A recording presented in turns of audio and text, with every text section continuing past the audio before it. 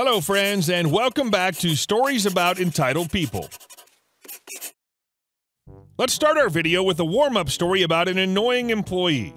But before we begin, don't forget to subscribe to our channel if you're new here, and turn on notifications so you don't miss a new video every single day. And our first story. No, no, no! At my job, I work with about 30 people, all in a room of cubicles. It's a small office, so if you're talking to your cubicle neighbor, there's a good chance Jane and Bob on the other side can hear your entire conversation. Most days, everyone is cordial and keep their talking volume low. Most of us wear headphones to blank out the monotony of data entry. One woman in the middle of the office thinks she's the next Whitney or maybe Reba, possibly a Christina, whatever it is. She thinks everyone appreciates her random singing, or worse, off-key humming.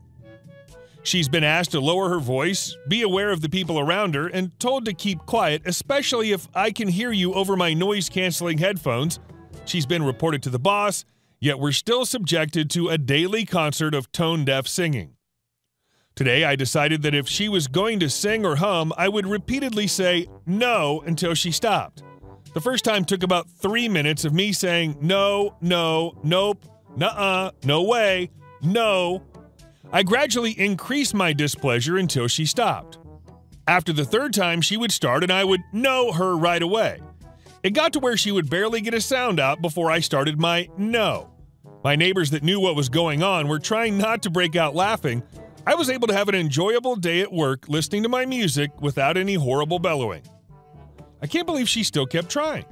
I would have died of embarrassment after the first vicious no. Good on you. And our second story. Waste 3 weeks of my life and want legal fees? You got it. I believe in showing up for jury duty. I believe that it's important for everyone to serve if they can, because trial by jury is one of the bedrock principles of civilized society. It's a duty everyone should do at least once. I don't have a problem with being on a jury. I do have a problem with plaintiffs and lawyers who waste the jury's time. I was on the jury for a civil case. While a civil case is less likely to expose you to gruesome crime scene photos you can never unsee, it will very likely devour weeks of your life, especially if the people involved have more money than sense.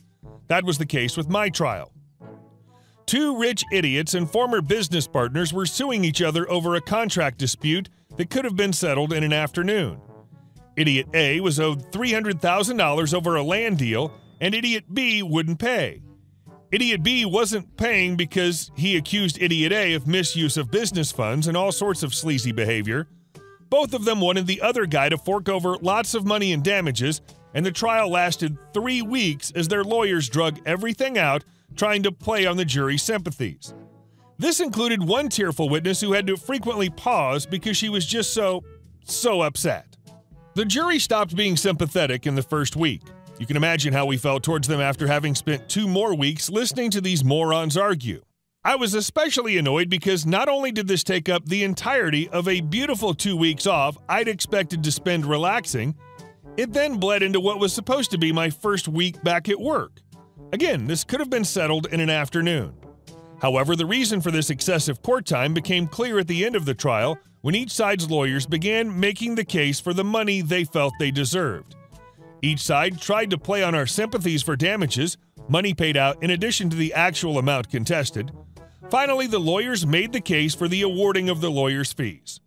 Basically, how it works is that if certain conditions are met, one side can ask the other side to foot the legal bill. If I sue you and it's established that I had a good enough reason to sue, you can be on the hook for my legal fees. That's what both sides were trying to do, and that's when it became clear why 3 weeks of my life was wasted. This whole trial was an attempt to justify the awarding of massive legal fees. Idiot A, who was suing for $300,000, owed over $1.2 million in legal costs. So even if he won, he was still out $900,000. Idiot B's legal costs were about $700,000, again far exceeding the money he owed Idiot A. That's why neither side settled. They owed too much money to their lawyers and were gambling that the jury would see it their way and make the other guy pay those bills. This is where the malicious compliance came into play.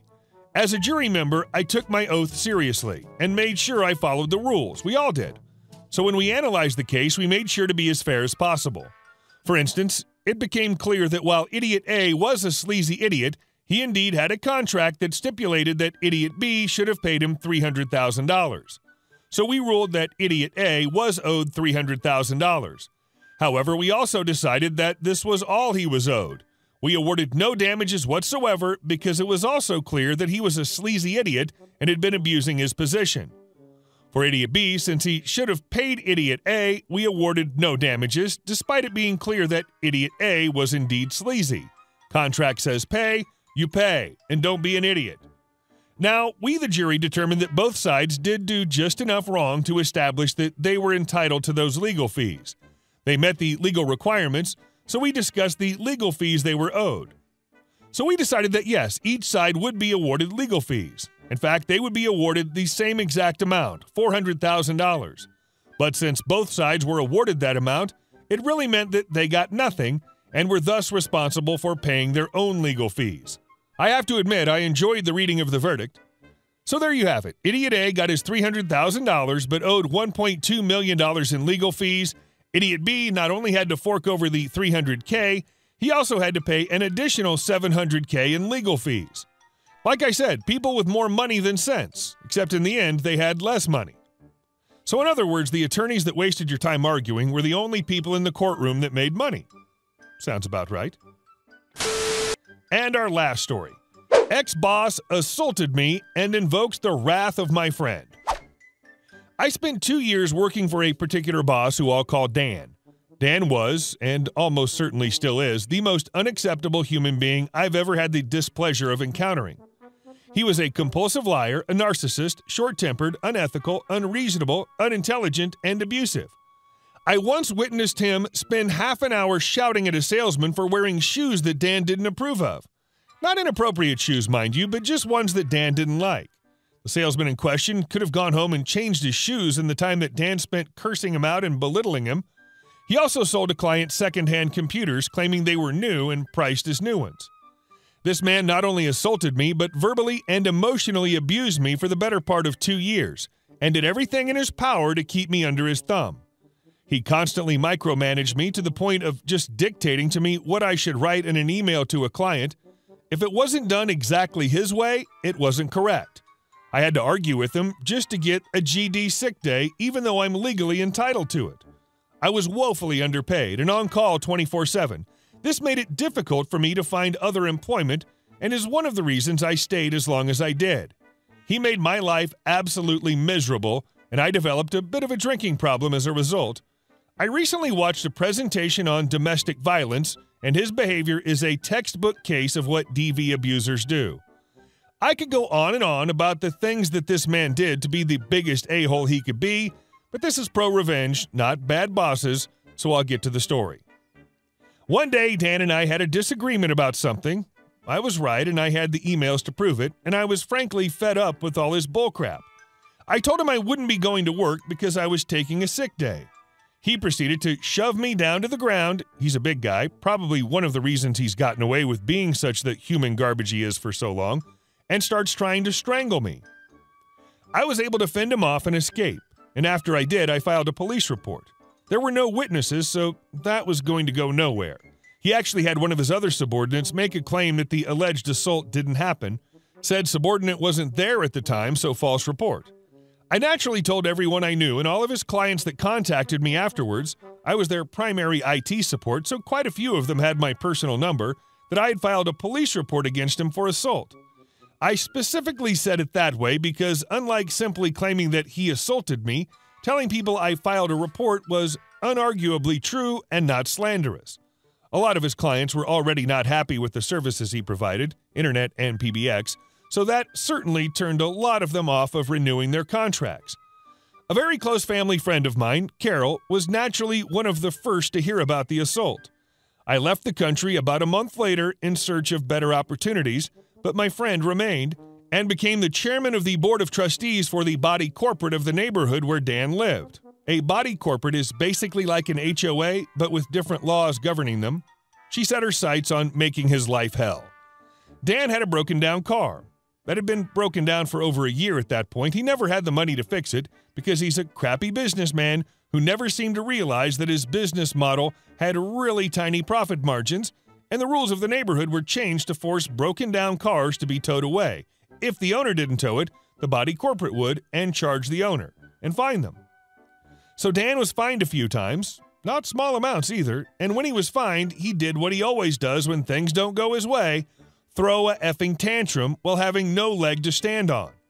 The tantrum in this case was several expletive-filled emails to the body corporate, which is just a great way to endear yourself to someone who already hates you, which got him fined again for breaking the conduct code. This, combined with the loss of revenue for his business, has led to him not having any substantial income for over half a year now.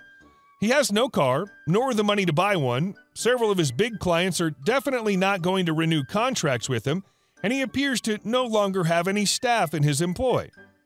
Nobody's seen anyone coming to his house in months now, and the body corporate is pressuring his landlord to evict him. He's well and truly effed. I'm living happily in another country now, and got an awesome job that pays 20 times what working for him did. Yes, really, 20 times more money. That's how little I made under him. That was awesome how your friend shut this jerk down. He deserved every bit of it. Hope your life gets better knowing that you're away from him forever. Hey guys, thank you all for watching the video. I'll see you in the next one.